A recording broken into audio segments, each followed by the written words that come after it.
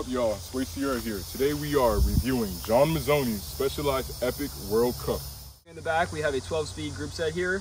Up to the seat post, S-Works power saddle, S-Works seat post. Moving down to suspension, we have 80 modes of travel here built into the frame. 34-tube chainring, XX group set, XTR SPD pedals. Moving up to the bars here, we got 760 bar length, ESI white grips, level ultimate brakes, ram level.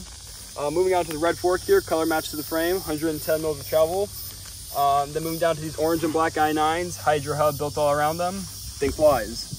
So the first thing I want to say about Specialised's brain technology, it is super stiff. As you can see in this clip here, John is going uphill and the suspension is barely flexing. This bike is real perplexing. John's riding a medium. This bike stock weighs around 20 to 21 pounds. It's super light, one of the lightest cross-country full suspension bikes on the market. With so much control and so many light parts, this bike is perfect for climbing. Specialized's brain technology has been in the game for a long time. It's super efficient and just to any terrain as long as you're riding the bike intended what it's supposed to be for. Speaking of what it's supposed to be for, let's talk about some cross-country downhill. This bike is stiff uphill and it can also be stiff downhill. What I mean by that is because of its rigid frame pivot, it'll still get the job done when technical trails come. But if you're looking for a soft, squishy, plush bike, this bike might not be the one for you. I only say that because the suspension technology works to keep things stiff and efficient, not always taking up every single bump. It's still fun though. It's playful. It feels like you got springs on your feet. If you're addicted to hardtails, this might be the one for me. Well, I mean you. Let's not get freaky nasty now, but that turn was amazing. Without further ado, let's talk about sprints. This bike accelerates so fast, it's like a rocket ship on wheels. The speed limit says it's 20, but I clocked John going about 25. Do you know what I mean? You might be limited with a 32 or 34 tube chainring, but this is an XC World Cup mountain bike. When are you gonna be on a flat road putting the power down for 20 miles? If you want to train on this bike on flat ground and do crazy distances, I can understand you're a crazy child because this bike is made for technical terrain, recovering on turns and small straights. But you know it, when you put the power down on this bike, it will always appreciate.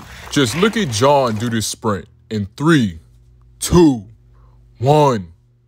Go. Psych, I was lying, yo. I just wanted y'all to see how efficient this bike is. He's in the lowest gear right now, or highest gear if you want to count from granny gear 1 to 10 as the hardest. I know for a fact that some of y'all do marathons and some of y'all do quick cross-country tracks where you do hella laps and you gotta go gap, gap, gap, passing people. Most importantly though, I know I said something about flat ground, this, that, and the other. John does not have a lockout. He has not locked out his bike. Specialized suspension is so efficient that you cannot beat this. A lot of other cross-country bikes have lockouts because the suspension does move a tiny bit. This is not your everyday entry-level cross-country bike. If you want to buy an S-Works Epic World Cup, it's because you're fit and you want to win races. Look at John's sprint. Look at his form. That bike is not flexing. It is not the norm. If this was a race, John would be sprinting into a storm. Zoom, zoom, zoom. John is about to go to the moon with that small little chain ring. Do you see how fast he just accelerated? Oh my goodness. If you don't think this bike is fast, you must be constipated. So what are some things that you like and dislike about this bike? Pros for sure are definitely super choppy, super fast throughout the woods.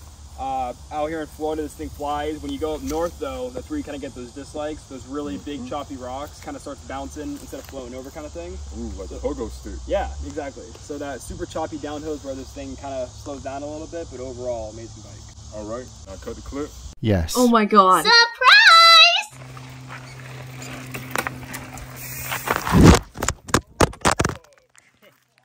Yeah.